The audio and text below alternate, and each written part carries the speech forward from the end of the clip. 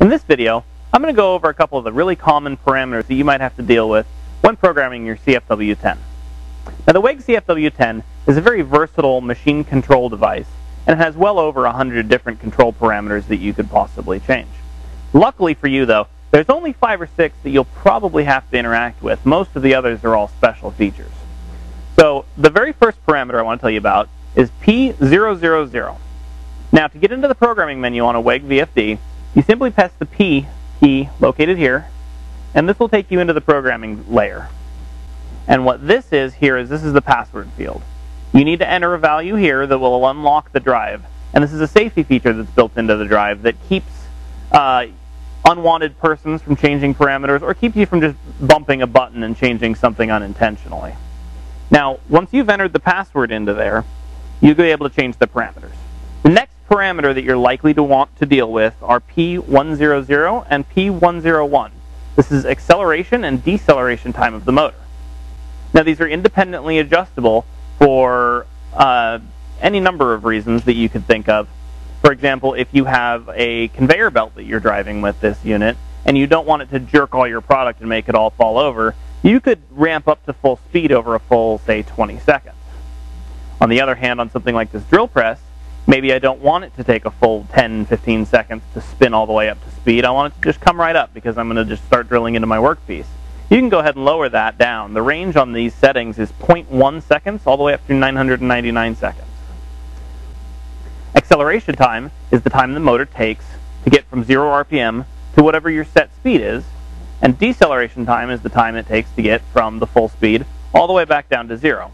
One note with these parameters, however, is if you try to accelerate or decelerate too fast with a load that has a high inertial, it will possibly overload the drive and send it into a protection mode because it's just unable to stop that much momentum. The next parameter that most commonly is dealt with is going to be P134. Now this parameter is the maximum output frequency of the drive. P134 allows you to set how fast your motor will turn. Most motors can go up to double speed without any permanent damage.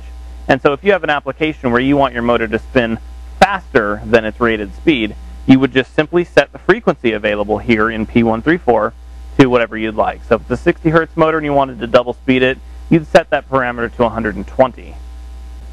The next parameter is parameter P231. Now this is your forward and reverse selection. The factory default on this setting is number 2. It has 3 available settings: forward, reverse, or what's called commands.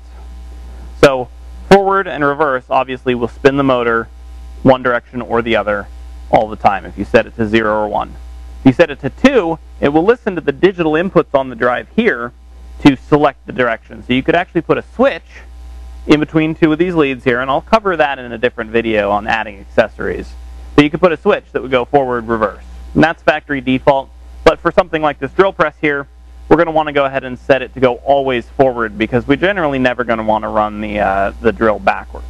The last parameter that I want to cover for you here is another built-in safety feature, and this is parameter 204. Now 204 is a factory reset. So if you set a parameter that you're not sure about, or you start changing things and you're just not sure what exactly happened, you want to start all over again, you simply go into parameter 204, press program to get into your value layer, set it to 5. This will initiate factory defaults, and when you press program, it's going to save the parameters, and the drive will be right back to factory condition, just like when you first pulled it out of the box. So thankfully, with all the built-in safety features on the WEG drives, there's really no way you could program something into here that will permanently stop the operation of the drive. You can always go back to the start. Now, if you have any questions about programming on WEG VFDs, WEG VFDs in general you'd like to purchase, or if you'd just like to give us a call, it's area code 510-403-4061, and our website is www.temcoindustrialpower.com. And now, also, if you'd like, down below the video here, I'm going to go ahead and link to a more detailed quick start programming guide that'll get you started with your WEG CFW10 right away.